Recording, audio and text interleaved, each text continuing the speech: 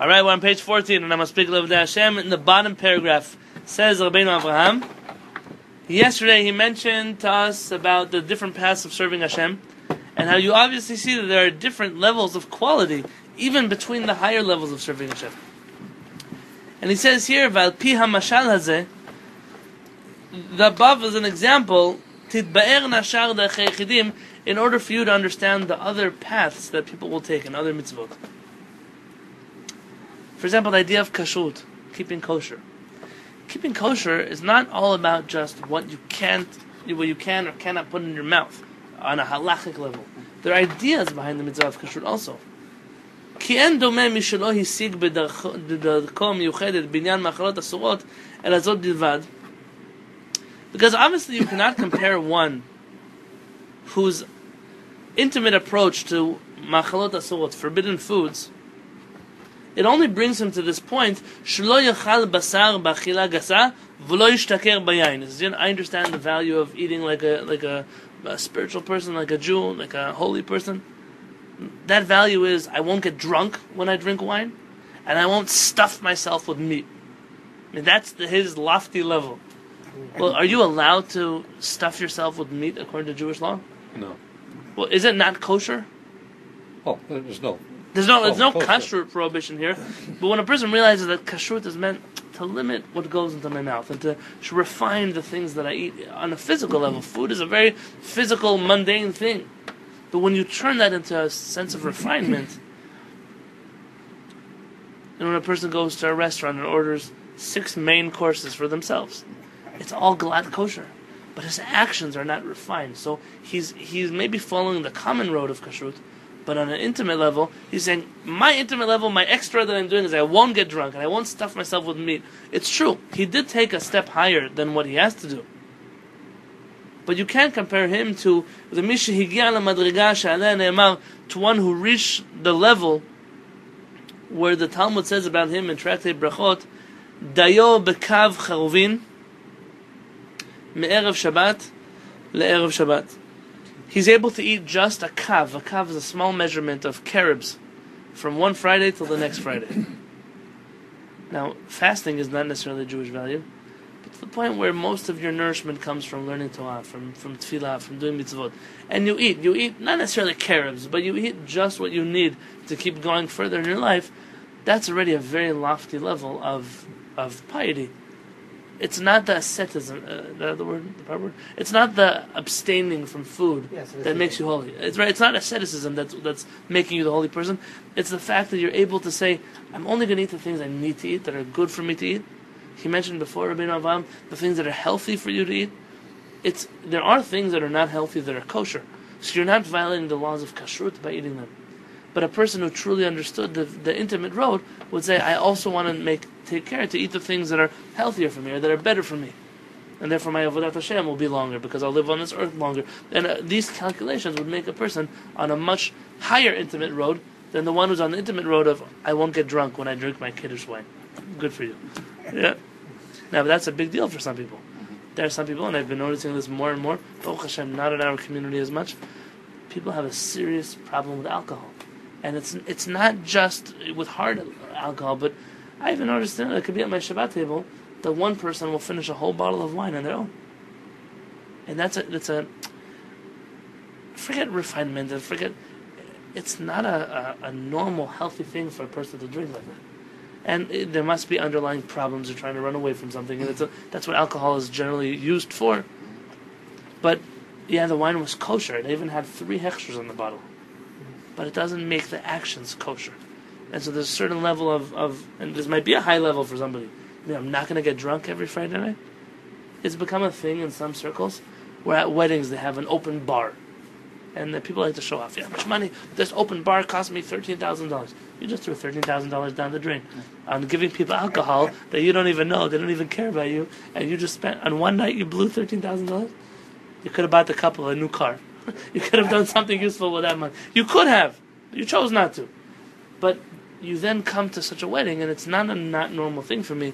It's not uncommon for me to be at a wedding, and the second dance, half the people are falling over the chairs, and they're drunk, and they stink like alcohol. For what? That's a Jewish wedding. That's what it looks like. That's what a holy place is supposed to look like. The fact that you can go to a Simchat Torah, and I'm not speaking about denominations, it's already become a non-denominational problem. And alcohol has become synonymous with Simchat Torah. I'm not talking here about Purim. Purim, you're not allowed to drink on Purim. Drunk, definitely not allowed to get drunk on Purim. There are sources to back up those people who get drunk on Purim. They're right. They're right. That's why I can't fight this fight. But on Simchat Torah, there are no sources about alcohol. Nothing to do with alcohol. Afuch. The whole idea of Simchat Torah, what is the idea of Simchat Torah? Celebrating? The giving of the The Torah. giving of the Torah. What does that have to do with alcohol? In fact, Rabbi Nachman of Breslov points out that every time you find wine mentioned in the Torah, or intoxication... They didn't even drink it when they're giving Torah. Okay, good. Every time you find wine and intoxication in the Torah, it's always followed by... like sin. sin, bad news. Noach, we just read about this. Noach and drinking, and this is a real problem. And when you go to a Simchat Torah celebration and people are passed out on the floor or they're just falling over their chairs, it's a crazy thing.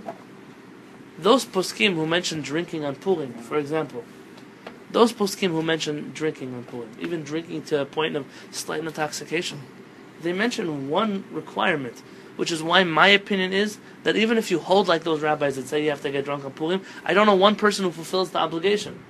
The obligation is you're only allowed to fulfill the mitzvah of drinking, according to them, of getting drunk on Purim, if you promise that you will not violate any other mitzvah by being drunk on Purim. So imagine this. Imagine this. How many people who get drunk by their Purim meal say Birkat Hamazon with kavanah? It's a biblical mitzvah. The whole holiday of Purim is rabbinic. How many of them pray mincha and arvit when they're already sober? How you're not allowed to pray when you're drunk. Our rabbis say that one who prays when he's intoxicated is as if he worshipped an idol. So he can't pray when he's sober. He doesn't have time. Or who says that he's not going to say some stupid thing that will disrespect himself, or he's not going to hurt somebody else, or he's not going to say lashon hara, or he's not going to curse? All kinds of people think come out of them when they get drunk. Or even Simchat Torah. He's just drank a little bit, but now he can't really dance, so he's sitting on the chair. You're sitting on the chair when the Torah is going by you? That's also a prohibition. The Torah is walking by you. What are you sitting in a chair for? The general's walking by you. You stand up, how much more so the Torah? Can you imagine what it would look like if you sat on the chair and somebody walks by you with the Torah? It's a crazy thing. And so there's not one person that I know, or that you know, that has the right to ever reach a point of even slight intoxication. Just there are too many halachot that are being broken by that it could not even... There's nothing good that can come out of it. And I told you this is a non-denominational problem. This is not just, oh, Rabbi, why are you talking about the Hasidim? It's not Hasidim. In fact, I can tell you one thing. In my experience, Hasidim have a culture of drinking to the point where, even though you have crazy people that are Hasidim that are drinking, but I don't know why, but it seems like the more a person drinks, the more they can somehow retain their alcohol. And I've actually seen people be more drunk and disgusting in non-Hasidic communities. Because this is hey, once a year we're going to break all the rules. That's what it turns out to be. And it's a crazy thing. Forget the law. What about law? There's legalities involved. Serving alcohol in public places. There's children that are drinking and children, I don't mean 10 years old. I mean someone who's 18 years old is not allowed to drink in this country. And the rabbis are looking the other way. It's a problem. This is a problem. And the fact that the Jewish community won't grab this problem by the horns, and they're going to cloak it with religiosity and halakha and the spirit of the holiday, it's a spirit of Shabbat. It's a crazy thing. And it's something that you have to be vocal about. You can't just be quiet about it. When I was a rabbi in Yerushalayim, and people would bring me a bottle, it was a nice thing, and to bring a nice bottle of scotch or whiskey, or I would say, please leave it outside the door and take it home when you leave. What are you, a Mormon? I'm not a Mormon. I'm just a rabbi. I don't understand what this has to do with Shabbat meal. Rabbi, you're such a party pooper. Maybe I am. I don't know. Could be. But you have to have an attitude, or else the problem will keep going and going and going. It can't be that I read stories on the internet about somebody who kicked their alcohol habit when they were in their teens. And they went to AA and they've been successful. And then they became observant and they joined the community, and that's where their alcohol problem started again. It's crazy. It's crazy. I'm sorry. I don't know how else to say this. And so we must be vocal about it. And if you're not vocal about it, it's guilty by association, guilty by silence. It's a problem. The Rambam, Rabbeinu Avraham, is suggesting kosher is not just about what it says in the label. It's how you use this food. It's what you do with it. It's how you bring into your body. It's what kind of things. It might be kosher according to the law, but not according to all kinds of other things. Someone asked me recently, what about the certain factory that was found in a certain country that was abusing the animals? The kosher, they had rabbis slaughtering, but the rabbis were doing their job. But the people who owned the factory and they were throwing chickens across the room. Are you allowed to eat such food? Now, technically, it's kosher. They did the right slaughtering. They checked if bones were broken. That's true. But on an ethical level, I'm not saying a humane level because animals are not humans. It's a mistaken word to use. On the Torah, one of the biblical prohibitions is that you cannot abuse animals. You're allowed to kill animals. You are allowed to. You are even allowed to eat animals that you kill. But to abuse them, you're not allowed to. And so, does that mean that they're not kosher? I don't know if it means that they're not kosher, but there's another biblical prohibition on that meat, and it's a problem. Rabbeinu Avraham continues, and he says, "V'hu adin," and this is the same thing.